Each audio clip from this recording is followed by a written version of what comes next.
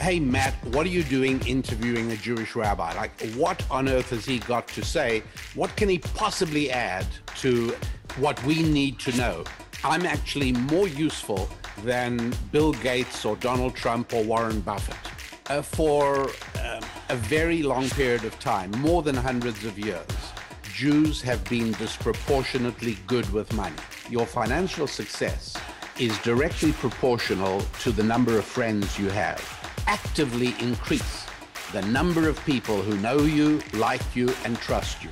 The best way to build connection is through specialization. People assume money is material and not spiritual, because God decided to give us something more important than equality, and that's freedom. Never short stopping, now I'm winning like I'm Jada.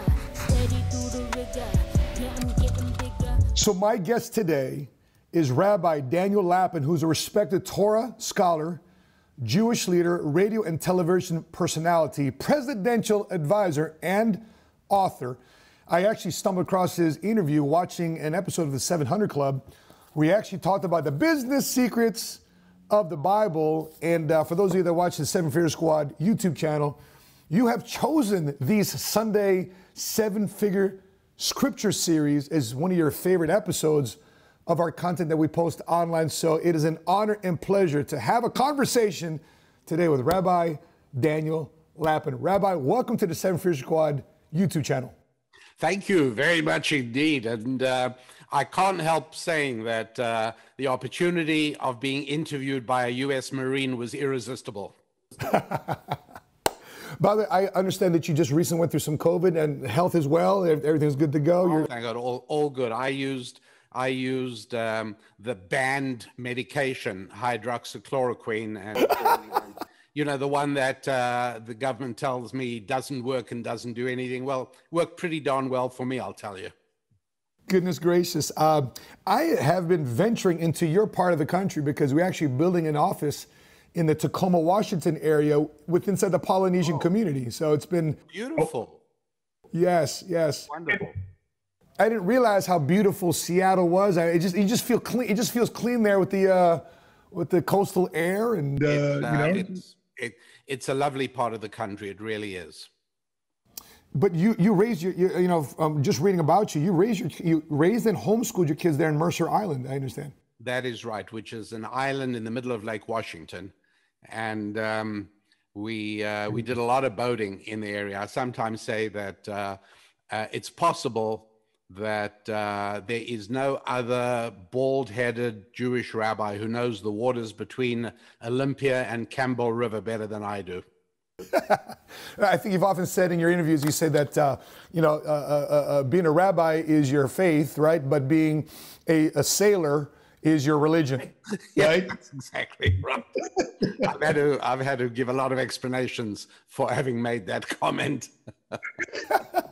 Now, you have a website that says everybody needs a rabbi. Explain that, because you have so many different great ways. We'd love to hear it specifically from you.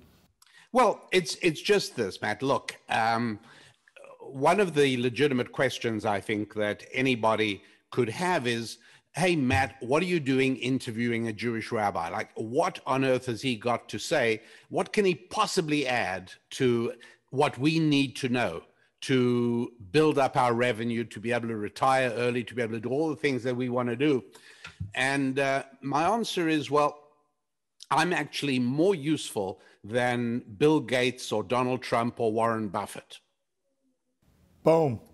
Because Bill Gates is really useful in terms of advice, provided you grew up on the cusp of the computer revolution, dropped out of Harvard, had a dad who's an international lawyer and a mom who was on the board of directors of IBM. Under those conditions, Bill Gates has a lot to teach. Correct. Warren Buffett, if you got an IQ of about 200 and you started Berkshire Hathaway at the right point and you learned from Graham how to be a value investor, Warren Buffett has something to tell you. And, Donald Trump, I'm not saying it's easy to make a huge fortune from a small fortune. Most people lose small fortunes and end up with nothing. But the fact is that his dad, Fred Trump, did leave him thousands of apartment units in Queens and Manhattan. And he parlayed that in, but still, if you're just an ordinary person whose father didn't leave you 16,000 apartment units, then he's not very much use to you. I mean, entertaining, no question about it. Sure. But no, I am more useful for the following reason. And that is that for a very long period of time, more than hundreds of years, Jews have been disproportionately good with money. Correct. Now, this is not an anti-Semitic statement. It's not bigotry. It's just simple reality. And if it makes many of my fellow Jews uncomfortable when I say it, which it does, suck it up, boys. I mean, that's all there is to it.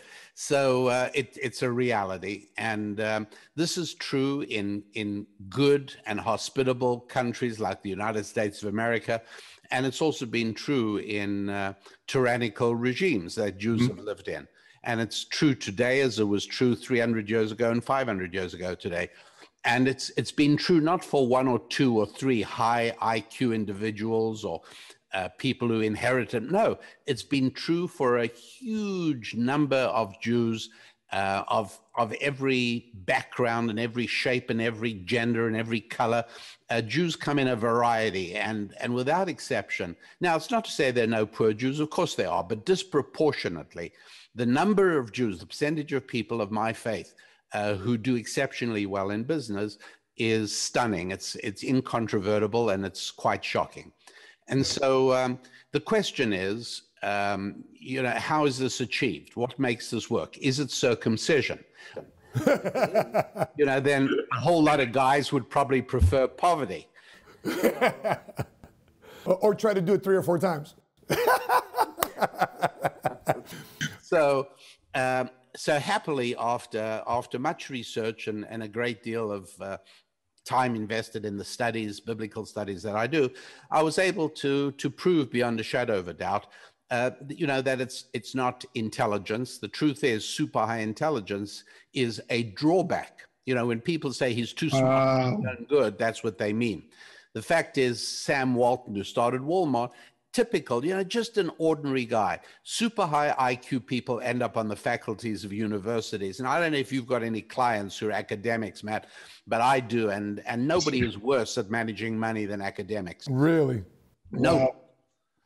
Check that out. It's not IQ. It's not circumcision. It's not chicken soup. It's nothing other than the fact that embedded in the ancient Jewish wisdom of the Hebrew text of Old Testament scripture are several hundred tips, tools, and techniques on making money. Yeah. It's funny that you mentioned that, but it might be, shrugged upon by your fellow brothers and sisters of the cloth. But everybody knows, that knows of the Jewish community. Everybody knows that most Jewish people are very good with money. It's stereotypes are funny sometimes because oftentimes they're true. Yeah, as a person who found a faith when I got into the military, and that the doubled down on that faith after he turned 30 years old, because a portion of the time there I wasn't a believer. I wasn't following a faith. I was just trying to be a good person. And when I got involved in the financial services industry and I started learning about money, I realized, Rabbi, I started learning more from people who are either Mormon or Jewish. Because Mormons got a lot of kids, and they've got to find a way by default to be more entrepreneurial than most other faiths, in my opinion. And then amongst the Jewish friends, here's what I realized about the Jewish friends. And my first office was in Skokie, Illinois. I don't know if you know much about the Chicagoland area, but the Skokie, Illinois. Very, very Jewish neighborhood. Correct. My cell phone today is 847 area code because I didn't want to pay to check my cell phone voicemail back to Chicago toll call. So that's why I chose my 847 area code, because my first office is in Skokie, Illinois. It was a Jewish community, however, very tight community to do business in. But one thing I realized about Jewish brothers and sisters is that and cousins, and I say that from a spiritual standpoint, is that they do business with each other. I'll give you an example. I was having such a hard time, Rabbi Lapin, when I started my business. None of my friends and family wanted to listen to me, do business with me, send me referrals. And then my friend who took me to it was a Passover. He took me to a Passover, right? And what's that service? Seder. Seder, correct. So I came in, I had the yarmulke and talking about the Seder, and I was just listening to the reading and whatnot. And afterwards, he mentions the fact, I just started a personal fitness company here downtown Chicago. I'm like, oh yeah, watch everybody turn them down. Oh really? Give me your cards, let me pass them around. I'm like, what? Everybody's supporting you in business? So you talk about specialization in your book. What is it about the tribes? Can you unpack the tribes of Israel? How that happened and the areas of specialization that they did? Yeah, so it's two things, Matt. Let's go back to your comment about the members of the LDS Church, who also do very well. I don't think it's because they need money, because they have numbers of kids. I mean, I think you could tap 10 people on the shoulder on any street in America and say, do you need money? And they'd all say yes, you know. Okay. Everybody needs money. I think it's something else, and that is that in Genesis chapter, and you'll pardon me, I'm going to quote the actual verse. Sure. Because that's where my information comes from. Okay, sure. My books have transformed the lives of hundreds of thousands of people now.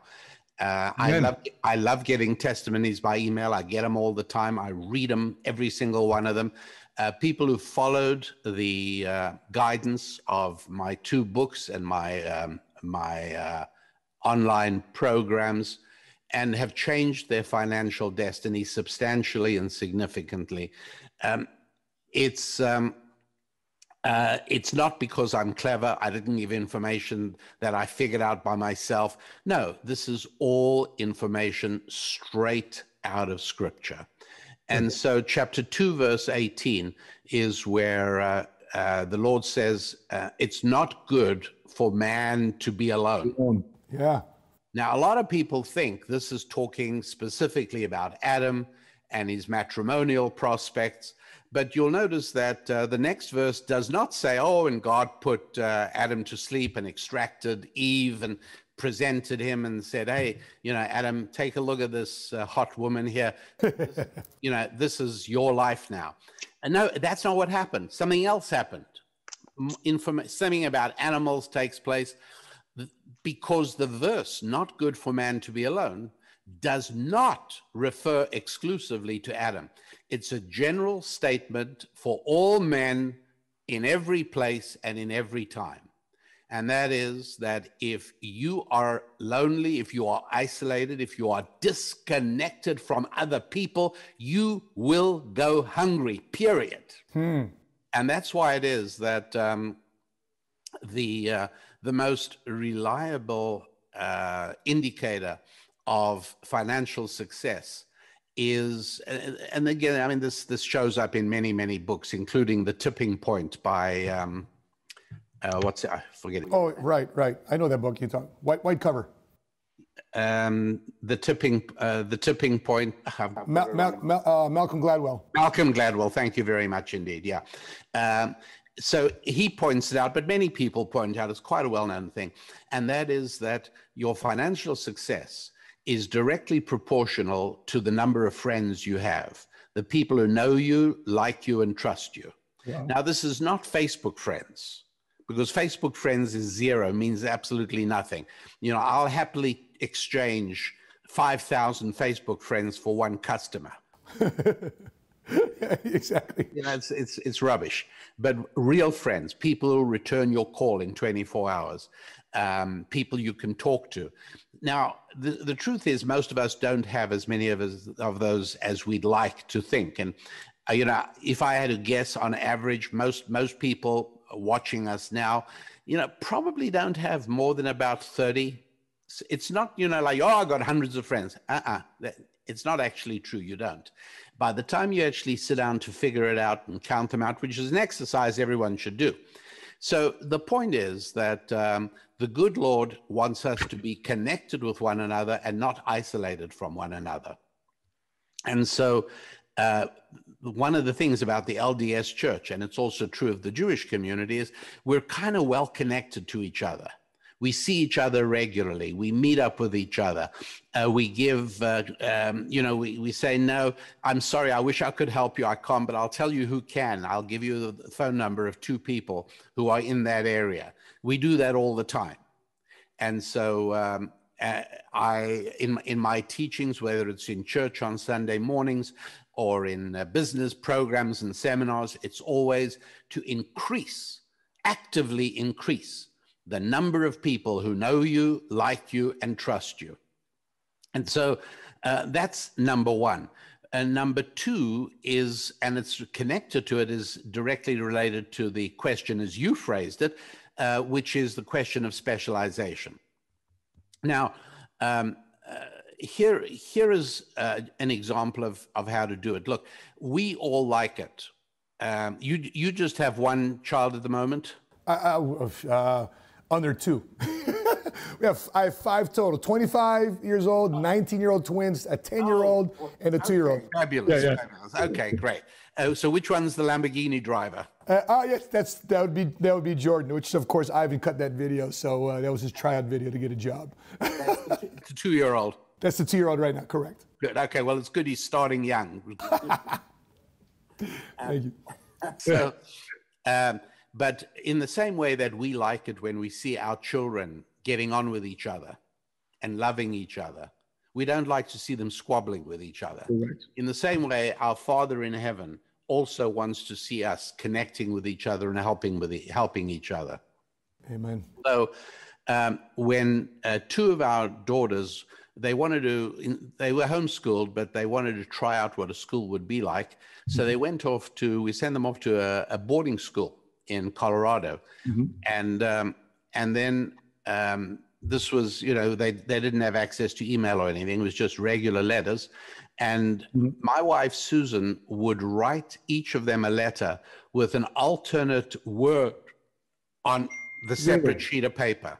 So each girl got a letter which was gobbledygook. You could make no sense of it unless you'd meet up with your sister at lunchtime or whatever. You both take out your letters, and now you read them together. And so each girl alternately reads one word, and then the whole letter makes sense. And we did this because we wanted to make sure they spend time together with each other. Okay, so that's how that works. The great thing about specialization is it makes us need one another. And, I think back to when Samuel Colt started his revolver manufacturing firm in Connecticut in the 1800s. And what was so interesting here is what happened was he used to have 6 guys sitting around a big table, and against the wall, around the walls of the room, there was a blank stock for barrels, blank stock for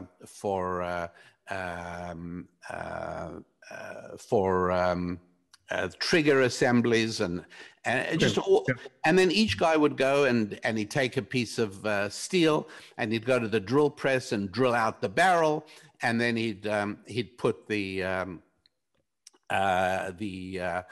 assemble it with the various other components, and then when it was finished, he'd put his initials on the back of the handle and put it in a basket. And at the end of the day, Samuel Colt would gather up all the revolvers, and he'd pay each man according to the number of revolvers that he made. That's how it worked. Interesting. But then Samuel Colt discovered the secret of specialization. Partially what happened, he didn't learn it from the Bible, he learned it from Adam Smith, who had written a book in 1776 that spoke about specialization. And just look and see, with me here for a moment, Matt, what happened to Samuel Colt. He says to the 6 guys, hey guys, we're going to have a change around here. You're not going to like it at first, but I think it's going to work out better for everybody. He says, you, Adam, you're going to make just barrels. and Brad, you're just going to make cartridges, and the revolver, and Charlie, you're going to make the handle, and David, you're going to make the trigger, and Edward, you're going to make the sights, and Frederick, you're going to assemble all the parts, and nobody's going to put their initials on because you all built it together. Well, they didn't like it at first, but they discovered a very strange thing, and that is that they were making more than twice as many revolvers every day than they used to. Interesting. So every man is getting double pay. Now, why would God care? Like, God is saying to you, specialize, and I'll show you where in the Bible in a moment. God's saying, specialize, and I'll reward you with the incredible blessing of financial abundance. Well, why would God care? And the reason is because in the old system, Matt, the old system that Sam used to work at, let's say that Charlie didn't show up for work one day. What's the reaction of Adam and Brad and David and Edward and Frederick? They couldn't care less, right? Yeah. Just means there's more sandwiches and bread and beer for them at lunchtime. Sure. But in the second system, what happens when Charlie doesn't show up for work one day? Production stops. Production doesn't even start. It's just not there. It stops, right? So everybody runs over to Charlie's house and they say, hey, Charlie, what's the matter? Are you okay? And Charlie says, hey, you know, my kid's sick and I had to help my wife take care of the cows before I could leave for work. The guys say, well, quickly show us what to do. We'll help you. We want to get you back to the workshop as quickly as possible. And they help him and they get everything fixed up and they bring him back to the workshop and they get to work. In other words, we only care for one another because of specialization. Wow. If I could take care of all my needs, I wouldn't be in the slightest bit interested in the welfare of the Allen Edmonds Shoe Company because I make my own shoes. Who cares about anyone else? Sure. But since I live in my world of specialization, Allen Edmonds makes shoes that I can stand comfortably in when I give a lecture for 2.5 hours. So I want them to stay in business. I care about them. Yep. And so it is. My favorite restaurant, I want to make sure they do well. And the waiter who takes care, I want everybody to do well because otherwise they will not be able to continue serving me. So that's why it was that at the end of Genesis, Jacob is about to die and he calls his sons together. And he spends 30 verses giving each of the sons a different kind of blessing. If it was me writing this book, I'd have had Jacob say, boys, you know what? You've all been a hell of a pain in the neck for the last years. And you know what? God bless you all. I'm out of here. I'm going home to the Lord. Goodbye. I'm gone. Right. One verse. And instead of which we read, he gives a blessing to Reuben, he gives a blessing to Levi, he gives a blessing to Simon, gives a blessing to Judah, because he's setting them up for specialization. He's making them need one another. Wow. Each one is going to have a different specialty. And again, at the end of Deuteronomy, exactly the same thing.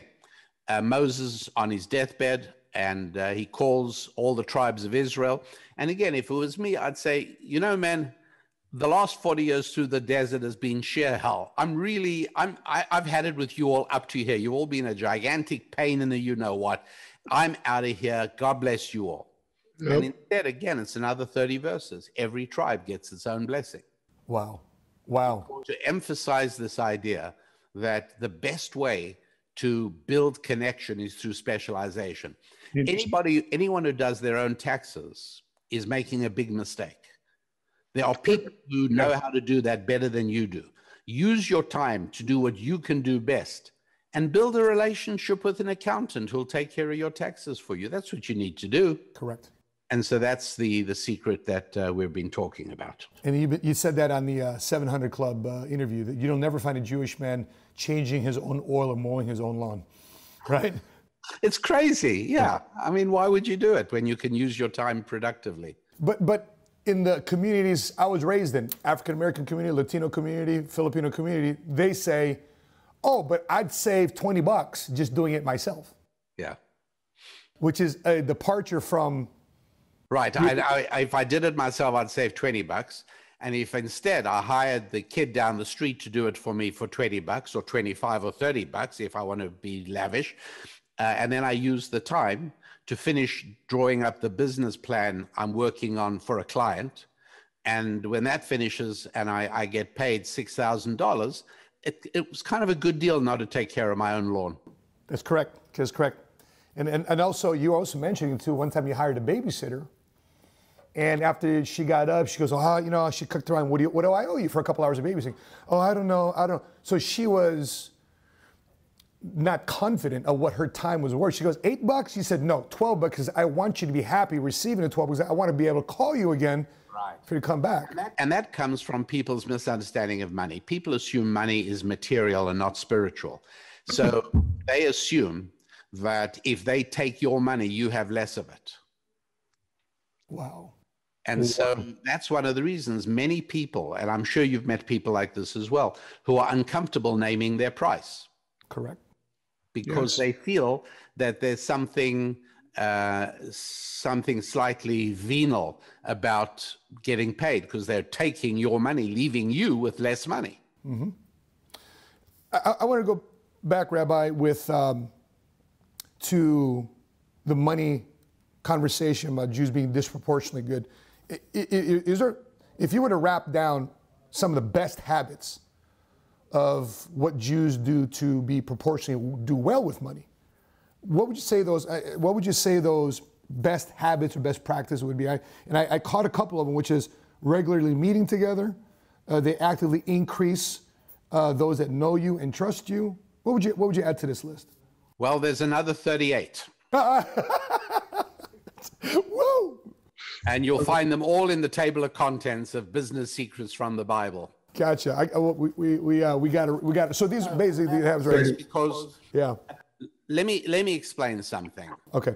If United Airlines goes to or Southwest Airlines buys Boeing airplanes, they go to Boeing and they put in an order for 50 new 737s, and they say, by the way, what is your success rate? Like typically, how many of your what percentage of your airplanes fly and stay flying?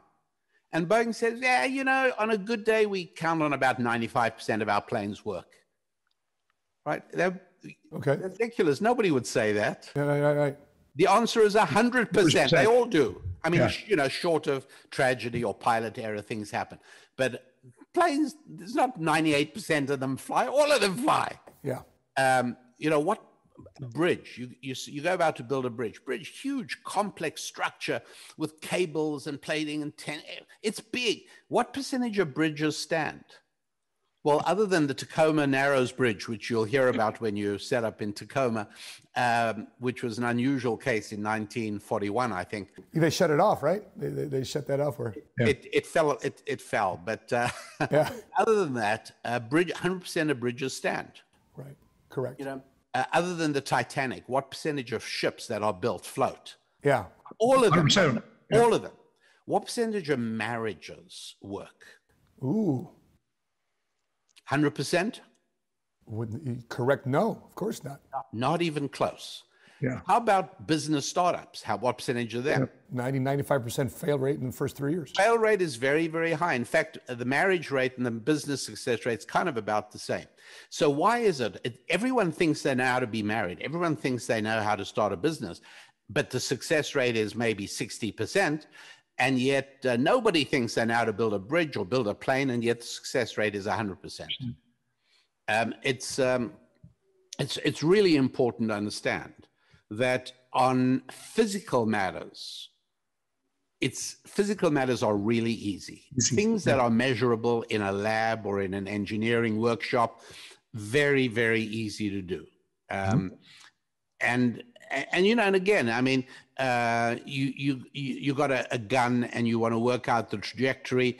What is the angle of elevation if you want the shell or the You're round on target.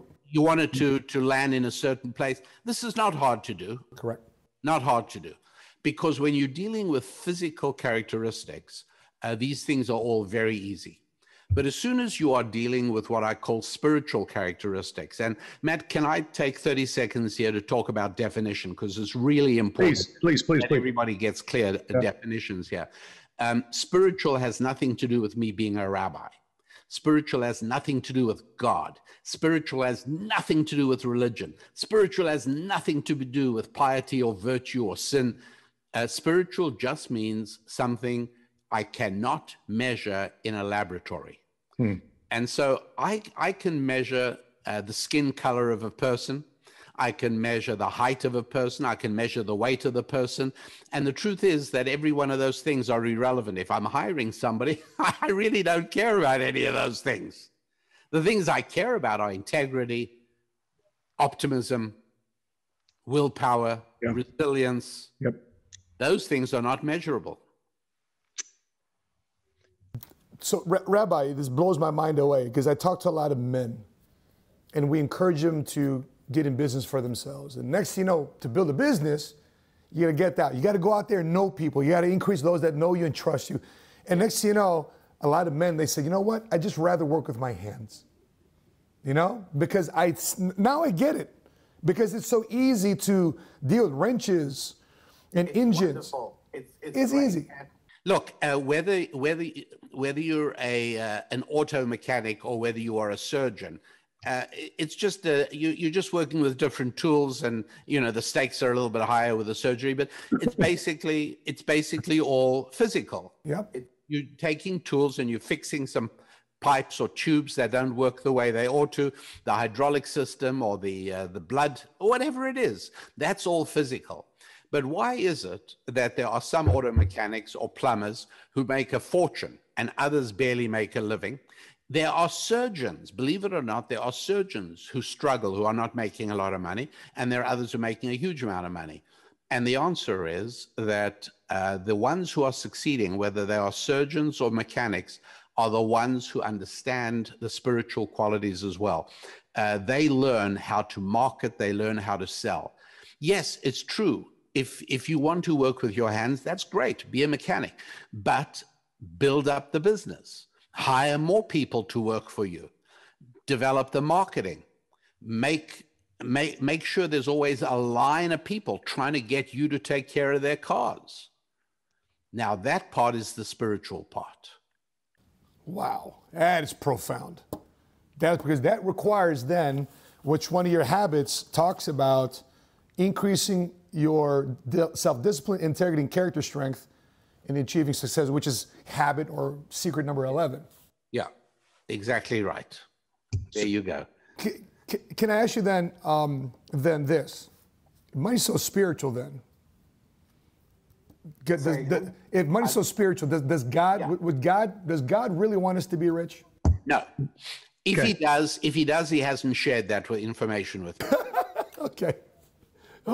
It's a little bit like, does God want us to have great sex? I think so, because I'll save you.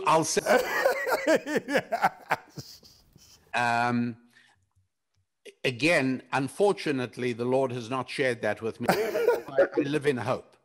But what I do know is that the Lord does want one man and one woman to be utterly devoted to one another until they become like a unified entity. And it shouldn't surprise us that a good and loving God should reward that behavior with the greatest sensual pleasure known to human beings, which is sex. Correct. Does he want us to be rich? Unfortunately, he hasn't shared that with me, although I live in hope. But I do know that above all, he wants us to be obsessively preoccupied with taking care of one another's needs and desires. And it should not, now if you want to be cynical, you can call that market research, you can call it marketing, you can call it selling. But if you are obsessively preoccupied with taking care of other people's needs, why would it surprise you that a good and loving God would reward you with the incredible blessing of financial abundance? Wow. And that's why, by the way, that we Jews never pray to God, oh, please, God, help me find $600 that I can make the rent payment next week. Okay. We never say that. Okay. We always say, please, God, open my eyes so that I can see more of your children that need my services. The money will follow by itself. Amen. Look at that. Which was one of my questions, in terms of today's technology, open access to information. capitalistic type of economy in America, how would you advise somebody to get rich? You just answered it. So with that being said, is there where is the line between ambition and greed? And how would you define, because you see Wall Street, the movie. Greed is good. That's nonsense. Okay. There is no time that a vice becomes a virtue, unless you are going to distort 2,000 years of Judeo-Christian thinking. That's complete rubbish. Okay. No, greed is never good. But then one of the habits of building a successful business and generating increased revenue is to start giving away 10% of your income. Now, there are a lot of reasons for that. Again, though, not that what I talk about here has nothing to do with, God wants you to take care of the poor, nothing to do with that. Strictly from the point of view of generating revenue, being a giver is really good. Well, you answer the question yourself, because part of being a giver is that you can never become a greedy person. You are always a giver as well. And so being a giver does many, many wonderful things for you. But one of the best is that it banishes the possibility of becoming greedy. Interesting. And so trying to increase revenue, there's never a point at which that is greed. Okay. Because I'm not trying to increase revenue. I'm trying to find better ways to serve God's other children. That's right. Now the added money follows after that, and that's a wonderful and that's a good thing. But there's no point at which somebody should say, well, as soon as I'm making 100 grand, that's going to be enough for me. Because number one, you're lying; it won't, and number two, it shouldn't be. And here is the one area where you and I think this is literally maybe the only area we disagree, and that is that retirement to me is a terrible thing. I agree with you on that one. No, I agree. And what you're talking about is not retiring, but the ability to retire. Correct. And because I seen the first 5 years of my career, Rabbi, was dealing with the retirement communities. And I saw what lifelessness, remote controls, doing nothing does versus somebody actively engaged in helping provide service. Yeah, you're exactly right. And here's how it looks at from a scriptural point of view, Matt. Talking about accountants. Let's say I go to my accountant every year, April the 14th. Hey, here's all my shoebox full of papers. Time to do taxes. Comes April the 14th, a week ago, and I go to him, and guess what? He says, "Oh, I'm sorry, I won't be helping you." I said, "Excuse me?" He says, "Haven't you heard? I've retired." I said, "Wait, I don't understand. Why are you retired?" He said, "Well, I've made enough money. I don't need any more. I'm off to play golf." I say, "The hell you are. What about me? Don't you care about me?" And his answer is, "If I did, I wouldn't retire. Obviously, I don't care about you." Wow. And if you don't care about other people, why should God care about you? As a matter of fact, why should God even need you around? Ooh. That's why, unfortunately, God forbid, I hate this, but people who retire deteriorate in health, because basically, I think God is saying to them, well, great, you've given up taking care of my other children, so goodbye, who needs you? Rabbi, when my father was laid off at 58 years old, and I simultaneously got out of the military, started my business. My dad simultaneously got laid off. Terrible thing. And I saw him for a period of years not be able to get a job. Terrible. And my mother's a nurse. I'm Filipino, right? So that means my mom's a nurse. So she's a nurse, and she's effectively, with the financial resource that dad's able to provide. But I did see a deterioration in my dad's mind, his sharpness, his wit, his engagement. Absolutely. It's tragic. Absolutely tragic, yes. When we're looking at, I'm sorry, did you were finishing a thought? No, I'm just saying, I'm so happy we agree on everything. Amen on that. Although contrarian viewpoints are always very helpful too as well. When I look at the parable of the talents, Matthew 25, and the master left, and there's a video I've done, which is, the Bible story that made me millions, which is a controversial topic in itself. But I just looked at that as a parable of the talents, because when the master's leaving, he's giving talents according to the servants according to their ability.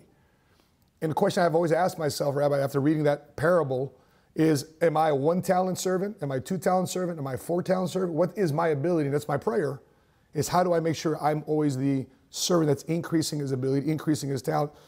But with that being said, is God, in your understanding, is God somebody that will never want to see the poor? Because when I read the Bible and I see all these different things, why is there such large income inequality today?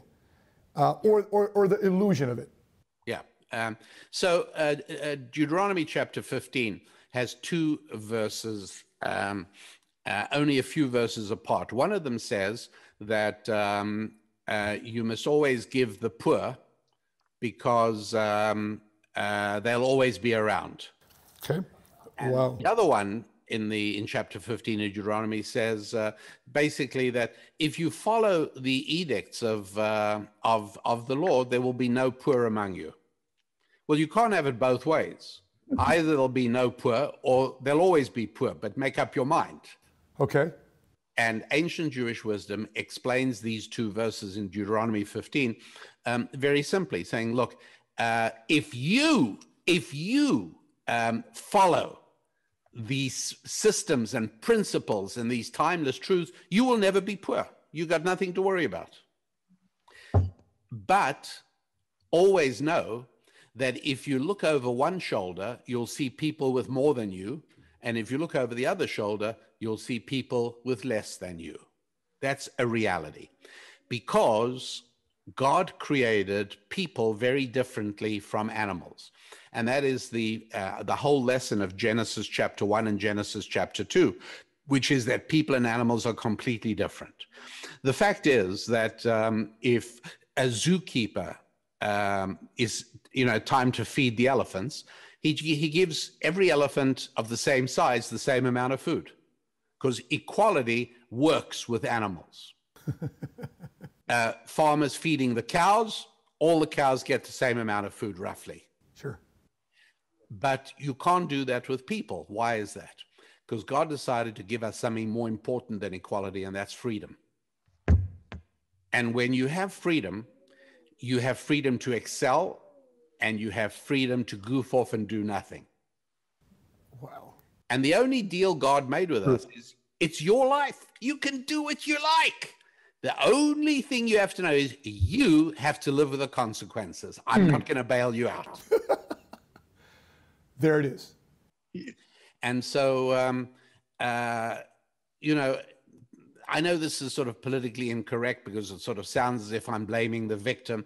But today, poverty is not the result of anything external that anybody is doing to anybody else. It's the result of bad habits, bad behavior, and bad culture. That's all. So when they pour $4 trillion into the economy, when 40% of all wealth, 40% of all money is printed in the United States of America was created in the last 12 months because of COVID, and they're pouring all this money to help lift up the bottom. Your thoughts on it? Yeah. Not going to do it. It's not going to do it. Going to do it. You want to, you take a poor guy, a guy who's got no money. You want to help him. I would say to him, don't take my money. That's not going to help you. Take my values. Ooh. Okay. I'll tell you what to do. First of all, you've got to learn the soft skills. You've got to be able to be subservient. You've got to stop making your machoism your most important characteristic. You've got to be able to learn how to serve a boss, an employer, or a customer. And that's not easy. It goes against everything you've been acculturated with since you were a child. And then you're going to have to learn a skill. Then you're going to have to learn to show up, not at 8 o'clock on Monday morning, but at 10 minutes to 8 Monday morning. And you're going to stay not till 5 o'clock, but till 10 past 5. And you're going to do more than is expected of you. And number 2, do not have children before you're married. Number 3, make sure you learn how to talk. Speak whatever language, whatever country you're in, speak that language. Do not speak a bastardized version of it. Huh. because otherwise you can't communicate effectively. You turn people off. All you got to do is these things, and I promise you, you're on the financial escalator. Now, they're not going to be easy, but that's all that's going to put you on the financial escalator. And it's not the immediate result that people are looking for today.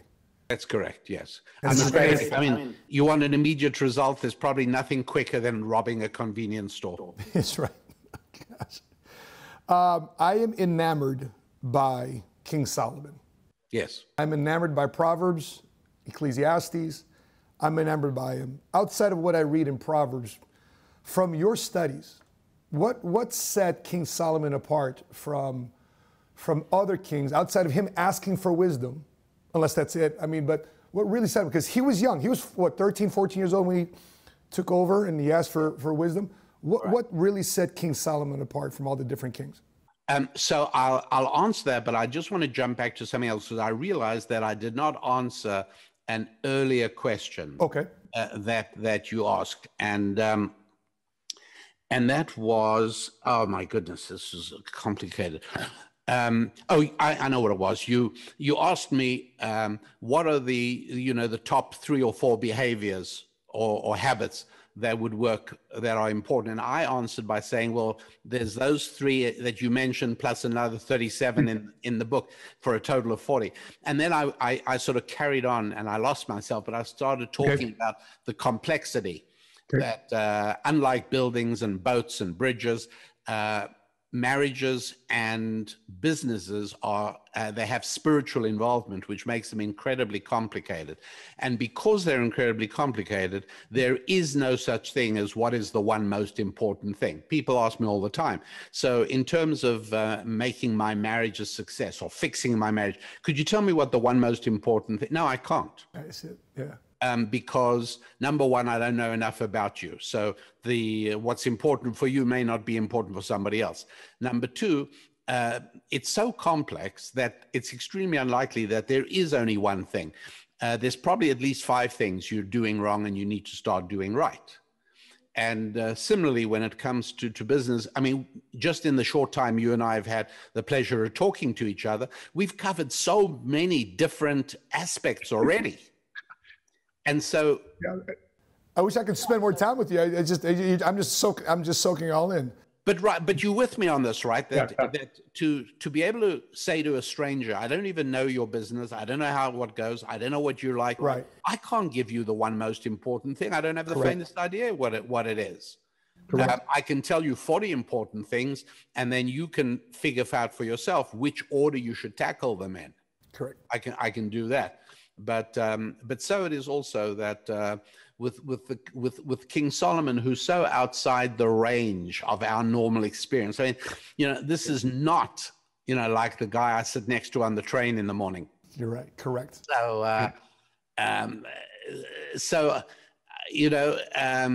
I think that one of the best ways I can answer your good question is by saying that if I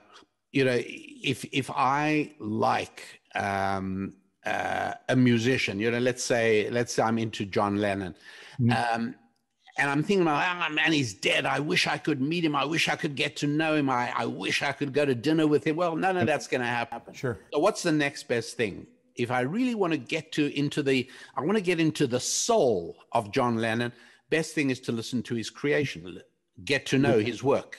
Yep. Right. Correct. Get to know his work. And this is one of the reasons that the appeal of getting to know God is so incredible, right? Because you want to get to know God, and that's really nice. The trouble is it's kind of hard.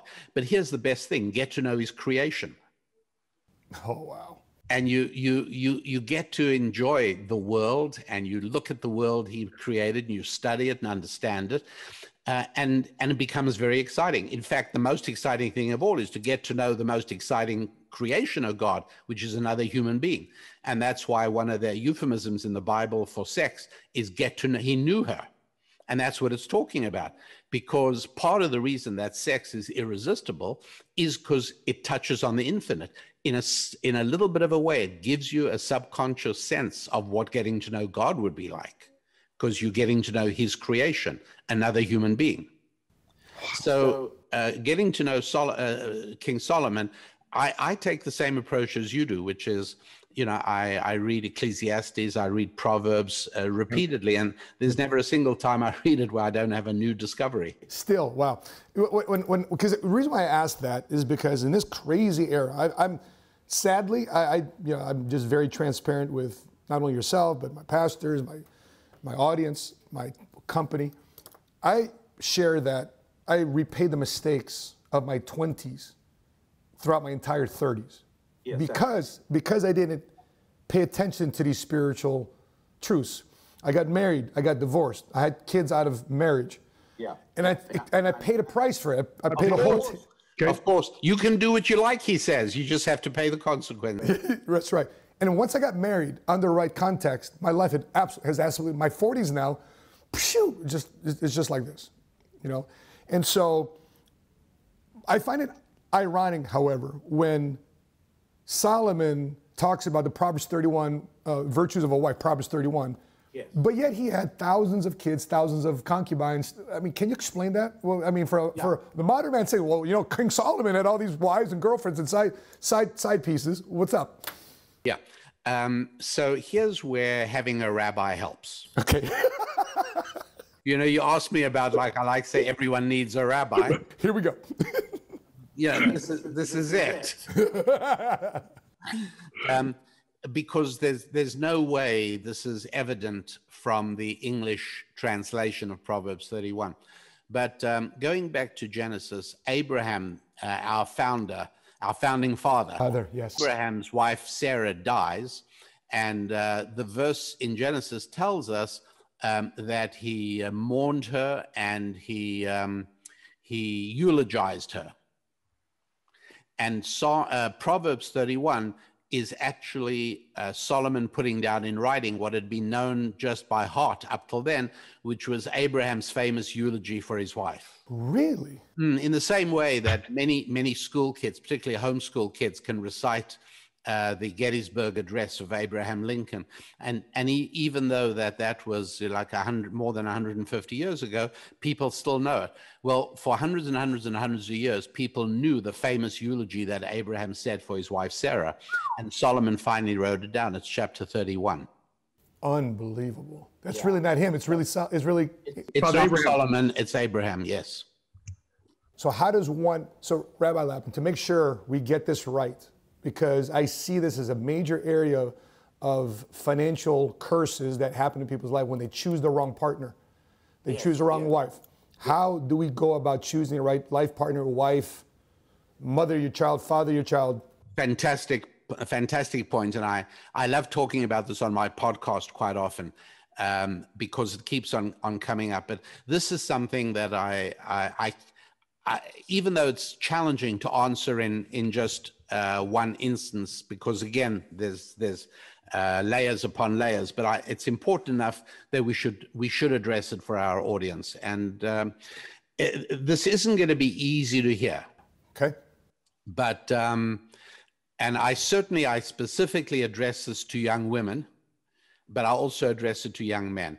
I did a show about the 10 most important years in a man's life, and I know you'll relate to this because of your frightening self-honesty and self-awareness. But the most important 10 years in a man's life are from the age of 13 to 23. Wow. Because if you get them all right, then everything after that will be fine. Unbelievable. So, and again, obviously, the most common letter I get from people again and again is, thank you for that teaching of ancient Jewish wisdom. Where were you when I was 20? Correct. Yeah, and I totally understand that. Yes, we make mistakes. And choosing the wrong spouse is right up there. Now, it's not unrecoverable. Let's say you chose the wrong spouse. It's a battle, but you can still get it right. It's much easier to choose the right one to begin with. How do you do it? Okay. Number one, you try and remove love from your vocabulary. Wow. Heart. Now, that doesn't mean I lack sentiment. It doesn't mean It doesn't mean I don't love my woman. I don't. That's not what it means. But what it does mean is that 9 times out of 10, when you say love, you actually mean lust. If you're honest about it. Oh, of course, yeah, it's the sex, yeah. And so when I say I love roast turkey, I mean, if that were true, if I really loved the turkey, I wouldn't eat it. I'd set it free. When I say I love turkey, I'm saying I love how turkey makes me feel. Correct. Yes. And most times when a guy says, I love you, he is talking about what getting in her pants would make him feel. Sure. That's all. Sure. So that's an important thing. So number 2, addressing myself to young women, if you marry a guy because he says he loves you, then you must fully now know that you are morally obliged to accept when he tells you he doesn't love you anymore, but he loves a girl he met at his office. If you marry because he loved you, then you have to end the marriage when he doesn't love you. It's just fair. I mean, that's the only fair way to go. And so how do we deal with all this? Well, my advice, and again, hard to follow, but I give it for what it's worth. It's worth a huge amount. And to the extent that you can follow it, I strongly recommend that a couple talks on the phone for at least 4 hours before they meet one another. That's right. Which means that you do not plan on marrying somebody you met in a bar. Right. You ask people who know you and people who you trust to set you up with someone they know. You ask relatives, you ask friends. If you're a single person, make sure that most of your friends are not single. Make sure you're friends with happily married couples, ideally couples who are in a marriage you would like to emulate. Ask them to introduce you to somebody and tell them you want to talk to that person on the phone before you meet them. And talk extensively so you can get to know the person before the old hormones kick in. But the problem we have today, Rabbi, is Instagram and Facebook and social media, the visual. It's a big problem because it's all visual. Yeah. It's a big problem. And then finally, and most importantly, you don't date open-endedly. You date purposefully, specifically for the purpose of finding out marriage compatibility. And marriage then is, if it's not love, what is it? The answer is, it's a commitment. That's what it is. And commitments don't change. And is that the reason why the stereotype is that married couples do better because there's a natural commitment that goes on versus people that are single that are in business because there's really no commitment, and how you do one thing is how you do everything? And that's why it is that people who marry, this is a well-known figure, people who marry after living together get divorced much more than people who don't. Wow. Yeah, it's exactly as you say, it's the commitment thing. So commitment is huge, which means that the integrity of the person you marry is hugely important. I'm not saying looks don't count. Correct. They do, but other things also count. And today, nobody pays attention to the other things. So it doesn't make sense to be married to somebody for 3 months before you discover they have no integrity. It's kind of something you should have known before. Can I do a quick speed round with you, Rabbi Lapin? Yeah. Of course. Your top 5 wealthy people in the Bible, 3, 4, 5, however it comes up. Oh, wealthy people in the Bible we should study. Abram, Isaac, and Jacob. Joseph was a great creator of wealth. He understood the need to lower taxes, is what he told when he told Pharaoh to lower taxes to 20%. That is what caused the 7 years of plenty. Interesting.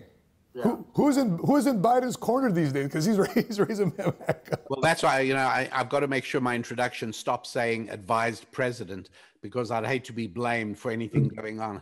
I gotcha. And one more you want? Sure. Abram, Isaac, Jacob, Joseph. Who else would you put in there? Oh, Zebulun. Where can we find his story? Oh, Zebulun is the archetype business professional. Wow. His place was on the seashore because he traded, so he needed a harbor and ships. And then his blessing from Moses in Deuteronomy, at the end of Deuteronomy, speaks about the willingness. Again, this is a whole lot easier to see in the Hebrew original than in the English translation, but the willingness to shatter existing models. And that's crucial for business, to be able to constantly adapt. You don't keep building buggy whips when Henry Ford is building the Model A automobile down the road. Oh my gosh. Any particular reason, I mean, I just threw this out there. Any particular reason why when Jesus began his ministry, why his first recruit, why he said, I'm going to build my church upon this rock? Why did he choose an entrepreneur? Why did he choose Peter? Why did he choose a fisherman? I wish I could answer it reliably, but it's outside my bailiwick. I'm only knowledgeable in the Old Testament, not the New Testament. I just don't know that. But if you tell me that somebody about to start an organization hires an entrepreneur as executive director, I'd say, right on, guy, you know what you're doing. Is that right? That's okay, because that's it. I mean, wouldn't you do it if you're looking for a right-hand man, you're looking to hire a new person in your organization, somebody who's demonstrated entrepreneurial skills, you and me, we'd both want him. And be number one, first one draft pick. So, yeah. Rabbi Lapin, you're so generous with your time. You just blew my mind. I got notes upon notes here I've been highlighting stuff here in the Bible. He's been going through it. Pleasure. I can't tell you how wonderful your questions are. What makes an interview incredibly grueling, and I'm sure you've been on the receiving end of this every now and then as well, where the person doing the interviewing kind of started doing his homework on you about 10 minutes before the interview started. And it's so exhausting. Right. Instead, talking to you is exhilarating. It's fun. I feel I'd like to continue chatting with you for another few hours and then go out for beer after that. I hope so. I hope this is not the last time we communicate or circle back. You've been a blessing to myself. You've been a blessing to my staff. You've been a blessing to our YouTube channel and the 7-Figure Squad for Scripture Series. So thank you so much. Anytime, Matt. Don't hesitate. I feel very connected to you, and anything I can ever do to be of any help, just you know how to get hold of me. 100%. Everybody, if you've been watching this, appreciate Rabbi Lapin. Make sure you go to RabbiDanielLapin.com. If you're watching this on Facebook, make sure you click like, follow our business page. Money Smart Guy, if you're watching this on YouTube, make sure you click subscribe, hit notification, to be alerted next time we upload our next episode. Let me know your thoughts, your comments, your questions, your biggest takeaways from Rabbi Daniel Lapin. With that being said, thank you, Rabbi Lapin, for your time. Great being with you. Until we meet again, continue to live smart, continue to love smart, and be money smart today. Bye-bye.